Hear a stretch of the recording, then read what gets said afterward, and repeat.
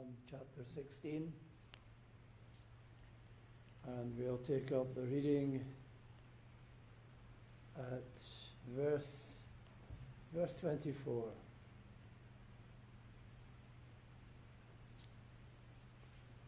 John chapter 16, reading from verse 24 to the end of the chapter. Hitherto have ye asked nothing in my name. Ask and ye shall receive, that your joy may be full. These things have I spoken unto you in Proverbs.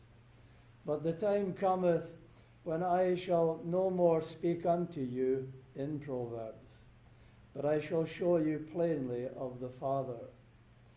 At that day ye shall ask in my name, and I say not unto you that I will pray the Father for you. For the Father himself loveth you, because you have loved me, and have believed that I came out from God. I came forth from the Father, and am come into the world. Again I leave the world, and go to the Father. His disciples said unto him, Lo, now speakest thou plainly, and speakest no proverb. Now are we sure that thou knowest all things, and needest not that any man should ask thee. By this we believe that thou camest forth from God. Jesus answered them, Do ye now believe? Behold, the hour cometh, yea, is now come, that ye shall be scattered, every man to his own, and shall leave me alone.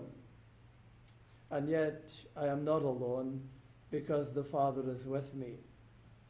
These things have I spoken unto you, that in me ye might have peace. In the world ye shall have tribulation, but be of good cheer. I have overcome the world. Amen. And may God add his blessing to that reading of his own word. Our text is found in verse 33. In me ye have peace. In the world ye shall have tribulation, but be of good cheer. I have overcome the world.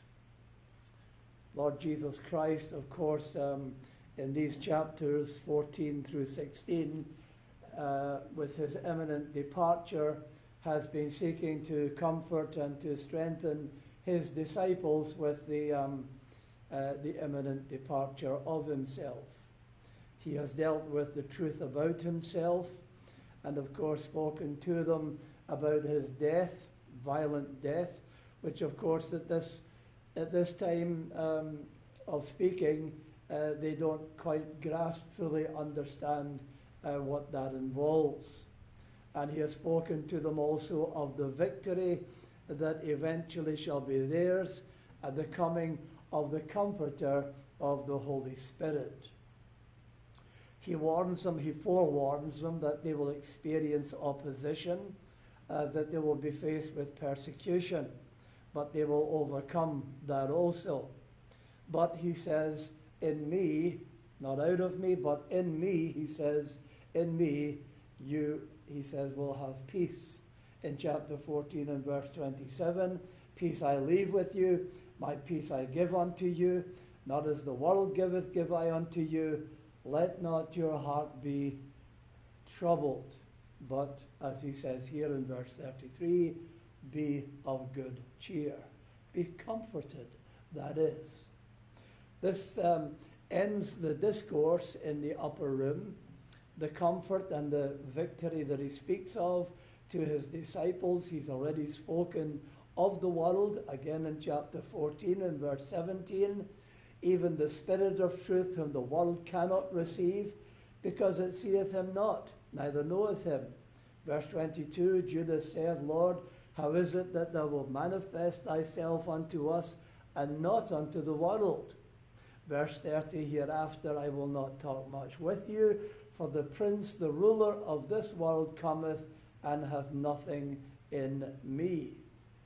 And he tells them that that world will hate them, and of course will hate us too. In John 15 verse 19, if you were of the world would love his own, but because you are not of the world, but I have chosen you out of the world, therefore the world hateth you. He tells them they will be excommunicated by this world, and they will even kill you, they will put you to death. John 16 verse 2, they shall put you out of the synagogues, yea, the time cometh that whosoever killeth you will think that he doeth God service. And that continues, of course, even to this very day. Last Sabbath afternoon I heard the report from a minister of the doings of the Islamic State in North Africa.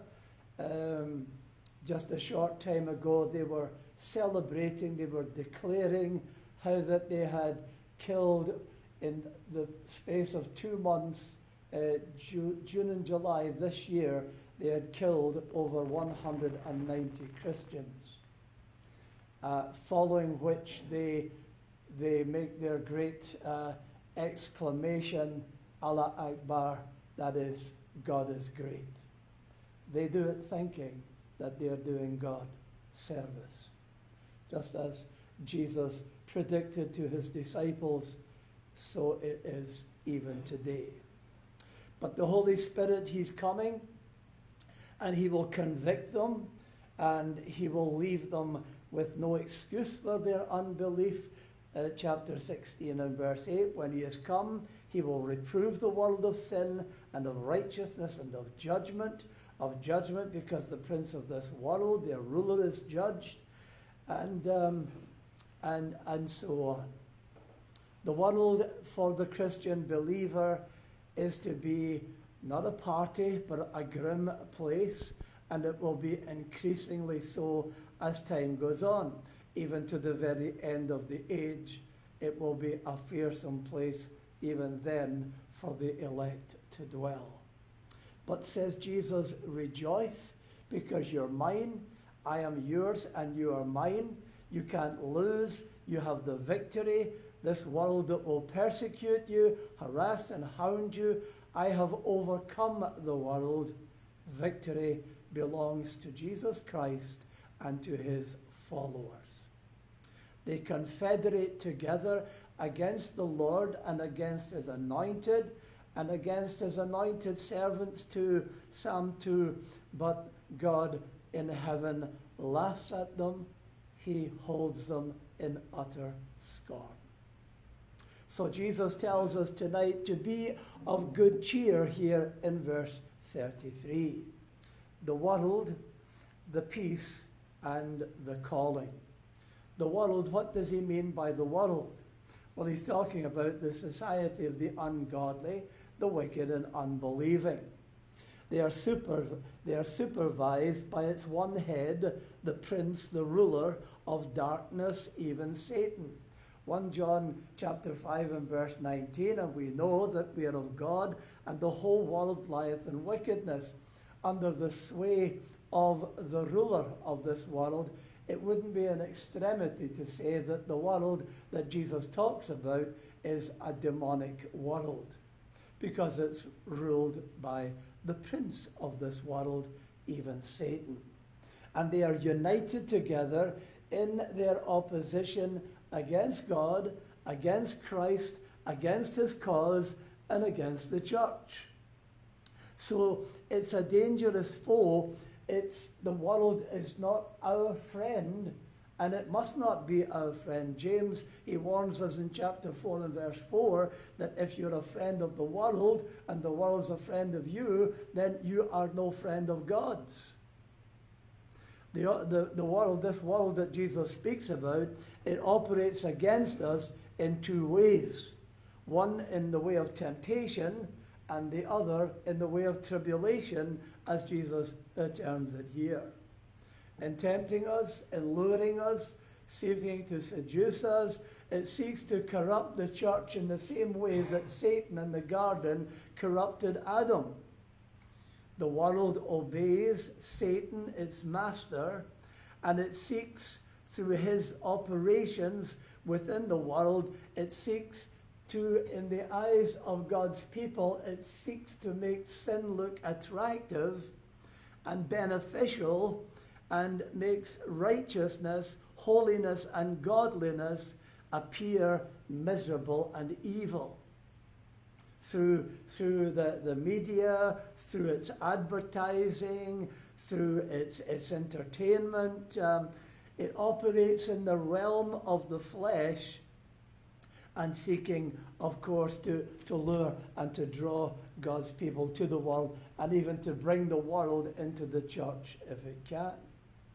2 Peter verse 1:4, the apostle says, having escaped the corruption that is in the world through lust.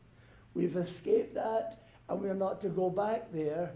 1 John 2 verse 16, for all that is in the world, the lust of the flesh, the lust of the eyes, the pride of life, is not of the Father, but is of the world. That world hates us, beloved, seeks to tempt us, to lure us, seeks to bring us down. Jesus, our Lord, he has overcome that world. It promotes sexual immorality. You can't even pick up a newspaper now without being confronted with some form of sexual immorality, pornography even. Seeks to promote self-indulgence, materialism, and greed. In Titus chapter 2, verse 11, for the grace of God that bringeth salvation hath appeared to all men, teaching us that denying ungodliness and worldly lusts, we should live soberly, righteously, and godly in this present world. Of course, in seeking to temptation is one of the primary instruments, of course, that Satan uses to seek to corrupt God's people and to corrupt the church. If you go back to the Old Testament, Balaam, the false prophet, 3 times he was brought to curse God's people, but God wouldn't allow him because God had blessed his people. He says he looks upon Israel and he sees no sin in them, and he cannot. He wants to, but he cannot curse them, but he wants the reward. He wants what has been promised him by Balak, the king. And so what does he do? Ingeniously, if he can bring the displeasure of God upon Israel, so what does he do? He uses the Moabite women to infiltrate Israel and bring sexual immorality amongst them, and thus the wrath of God, plague falls upon Israel. Satan's operations, his devices, his wiles, his schemes have not changed. The other one, of course, is tribulation. Jesus says here, in the world ye shall have tribulation. The word tribulation here means to pressurize. It means to squeeze. The world begins, you can see it in the course of the disciples following Pentecost. It begins with ridicule. Look at these men, look at the time it is. They're full of new wine, ridiculing them, scorning them, and then it turns to threats, and then it progresses from there to fines, imprisonment, torture, and eventually even to death. We enter through the straight gate into the narrow pathway. We enter through the turnstile into that narrow pathway. And it's narrow. Why is it narrow? Because it's the way of tribulation. It's the way of pressure. We're pressurized on every side. No sooner are we through that turnstile, we're full of joy, we're praising the Lord, everything's wonderful, and we think we've got this good news.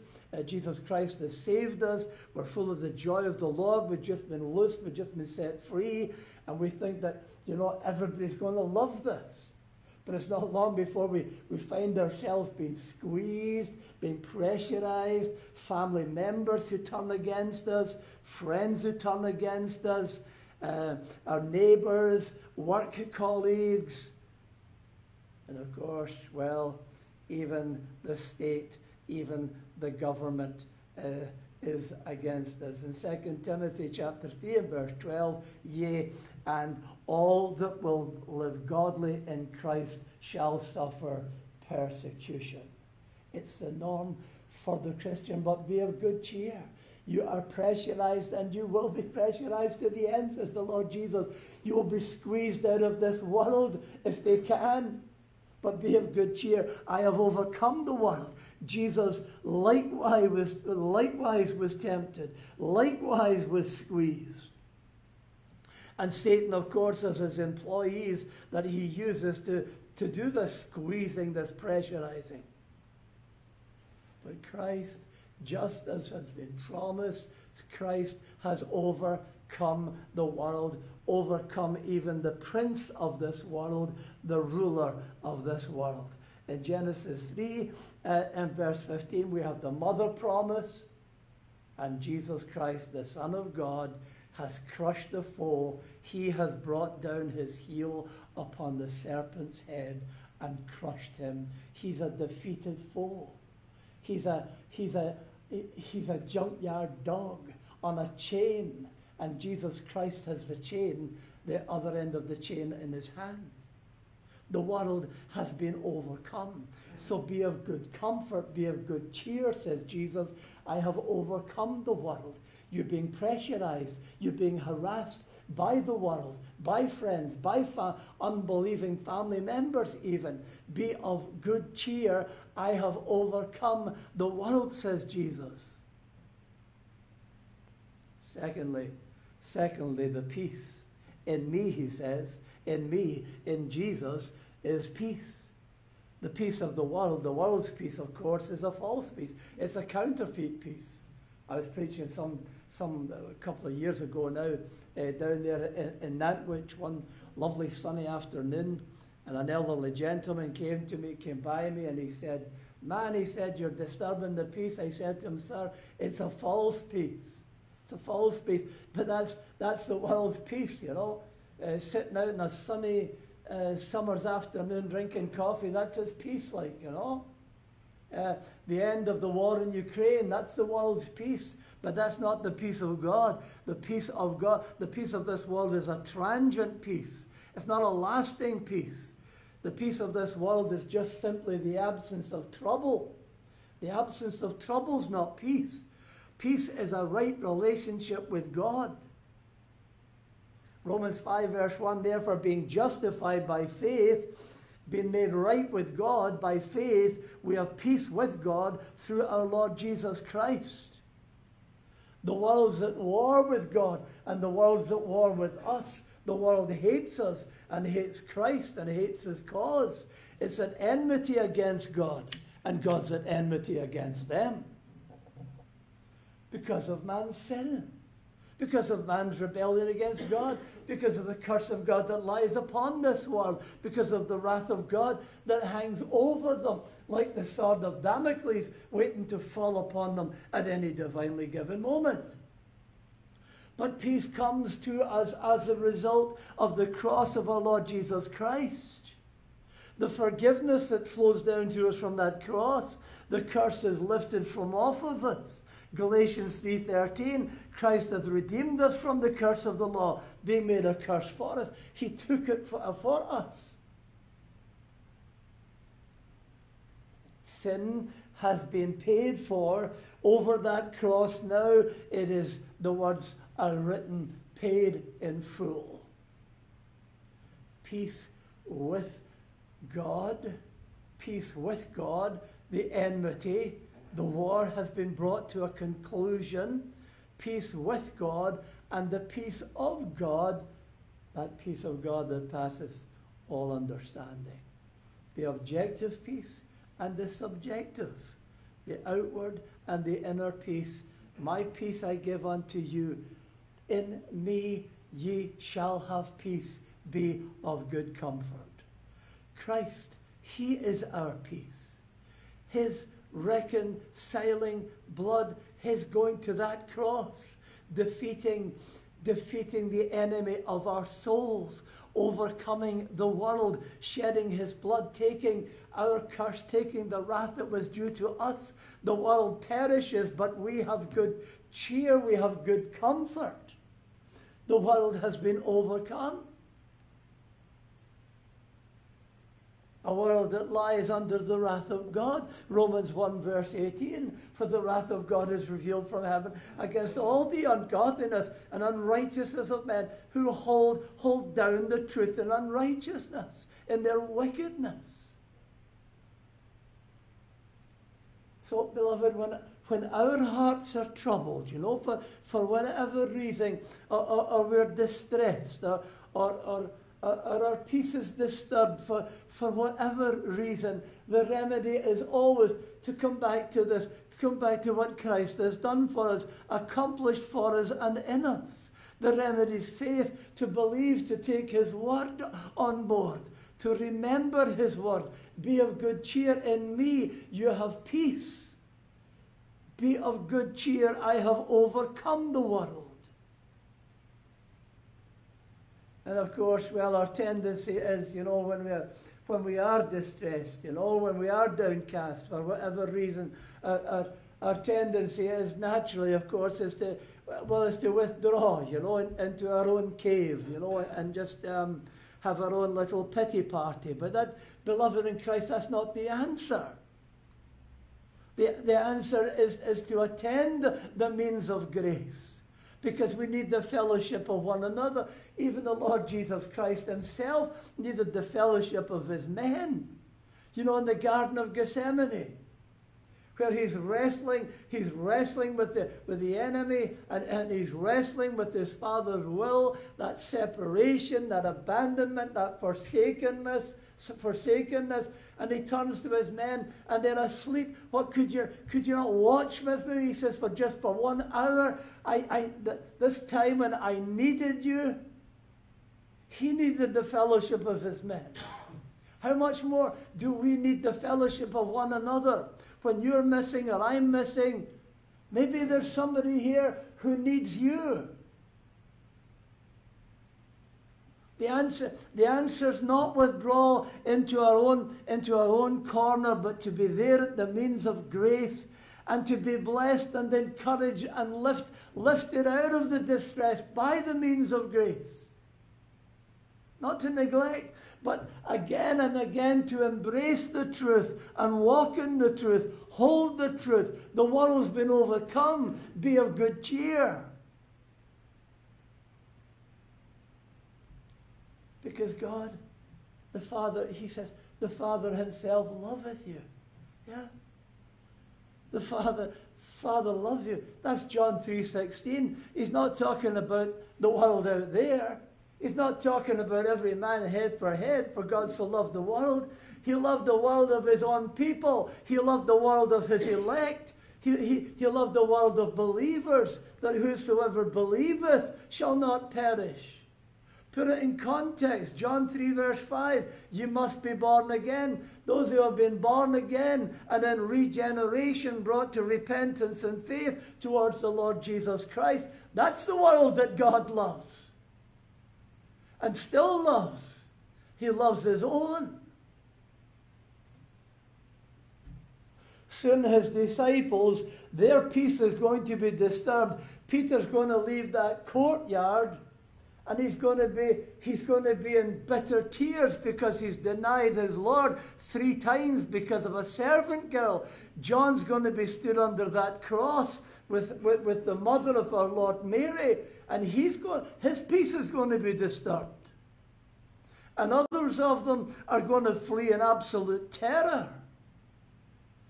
But be of good cheer. I have overcome the world. They don't realize it this time. They don't know how. They don't really know what he means. They don't grasp it. They don't understand it because the Spirit's not yet come. But following the resurrection, their joy will be complete. Their peace will return through faith. Even Thomas, even the unbelieving Thomas, after a week of unbelief, the risen Christ comes to him. Be not believing, but believe. And Thomas is restored again to his trust in the Lord Jesus Christ. Beloved, this world, this wicked, ungodly world that persecutes, with its religion as well, that persecutes us, the people of God. All the nations together, Isaiah, he tells us, they're like a drop in a bucket. All the fearsome powers of this world that you can think about that confederate in evil against the Lord and against his anointed and against his anointed servants, against us as people, that is. Revelation 17 verse 17, for God hath put in their hearts to fulfill his will and to agree and give their kingdom unto the beast until the words of God shall be fulfilled. All they do is fulfill God's will.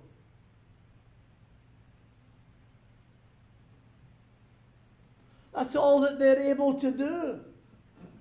Because Jesus Christ is risen, ascended, and he reigns. Everything is under his feet. All power in heaven and earth is given unto him. There's nothing falls out in this world but by the divine permission of our Lord Jesus Christ. He's in control, not them.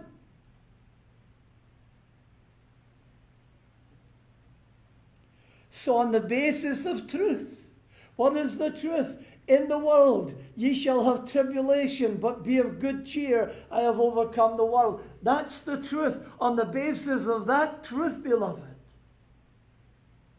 we must cultivate, even in these dark days in North Wales, with all the unbelief and all the discouragements and the diminishing of the churches and the worldliness coming into other churches. We must cultivate a more cheerful attitude. Cut down the doubts and the fears, the difficulties and the failures, because we are more than conquerors through him who loved us and overcame the world. And to be more biblically realistic, we have the inner assurance of our justification, that we have been freely justified by faith. We are in the right standing with God, that is. We have been justified unto all eternity. There is nothing that can separate us from the love of God which is in Christ Jesus our Lord. Nothing can disturb that justification. We have been adopted into the family of God. The two, justification and adoption, they're so close that they're almost one and the same. They're so close together. When the sinner who truly believes, that moment from Jesus a pardon receives, the Father is the judge in his judge's robes, and he brings down his gavel and he says to the sinner, he says, justified. Not just not guilty, but justified, righteous. And then immediately he takes off his judge's garments, he puts down his gavel, he comes down off of the bench, and he hugs the sinner and says, welcome into my family, my son, my daughter. We have the inner assurance of our justification, of our adoption, of the Father's love for us. Our lives are hid inseparably in Christ. Romans 8, verses 35 and following. Nothing in heaven, nothing in hell, nothing in earth, nothing in all this world can separate us from the love of God which is in Christ Jesus our Lord. So whatever comes, whatever the world throws at us, his promise here holds good. Be of good cheer, be of good comfort. I have overcome the world. We serve the Lion of the tribe of Judah. We serve the risen Christ.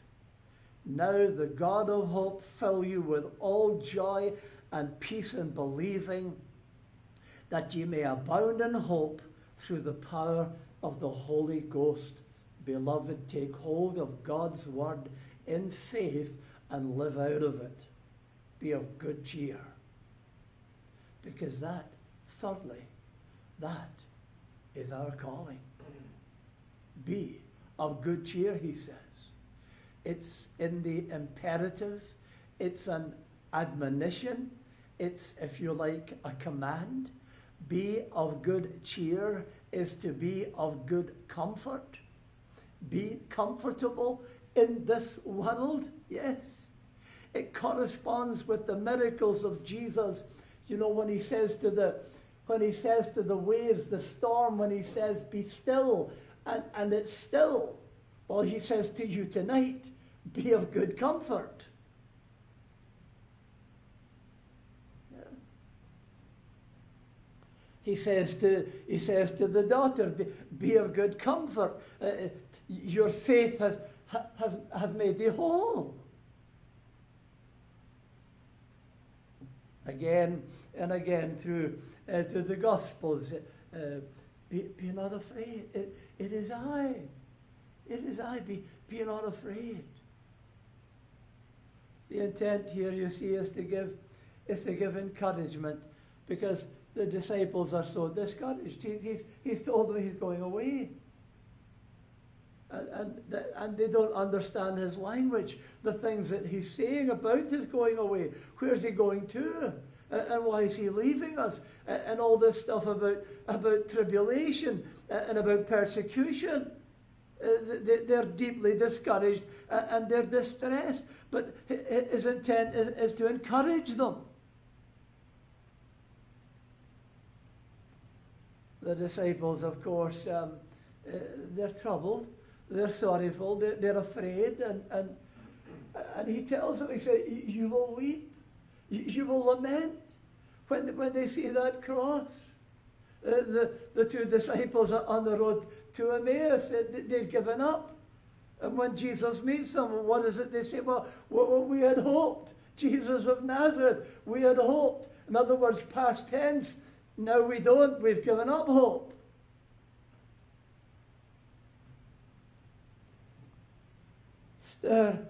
Stir yourselves, beloved in Christ, and lay hold of the comfort of this comfort. My peace I give unto you, and no one can take it from you. Why? Because the world has been overcome by him. It cannot touch us. The worst it can do to us is send us to be with him, is send us to glory. That's the very worst it can do. So we enter in at the straight gate. We enter in through that turnstile, and the way is narrow. We're faced with all kinds of temptations, all kinds of pressure, all kinds of tribulation. All the time, the world's trying to squeeze us. Even today, in our own nation, they're trying to squeeze us out of society. They've almost silenced our voice in the public domain. And they seek even to silence us in the public square, in the marketplace. All the time squeezing, pressurizing us. And of course, part of our problem is that we're not used to it. We've had in this country of ours, we've had an abnormal time of peace and quiet. We've had things for so long, hundreds of years. We've had things our own way. We've never known the persecution that our brethren are facing in places like Northern Africa, in places like the Middle East and India, where Christians today are being slaughtered, are being burned to death. And so we're not used to it. We're not used to it. But we're not to allow ourselves to be squeezed into a corner and squeezed, pressurized into silence. And to conform to conform to the culture that they keep throwing at us, you know, all their LGBT stuff and transgenderism business and all their worldly entertainment crowding, pressurizing itself into the churches around you. Hold the line, stand fast. I have overcome the world. The answer is not to join it, and the answer is not to invite it in amongst you. That's fatal.